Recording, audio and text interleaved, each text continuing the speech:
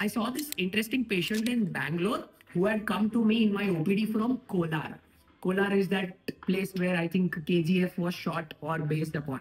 So this guy has a single testis, sperm count of 3 million, sperm motility 1%.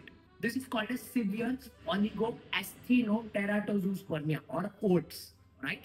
Now, this guy has been given medical management for the last 7 years. Guys, remember, we've made a reel on this before.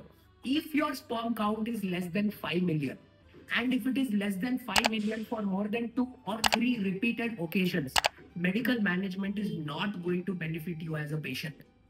Fortunately, this guy is well read, so he has the information that it may now not work because he has tried allopathic medications, homeopathy, ayurvedic, all forms of medication he has tried, and nothing has given him the benefit which he wants. Right now, in this situation, remember the patient should consider to do IVF.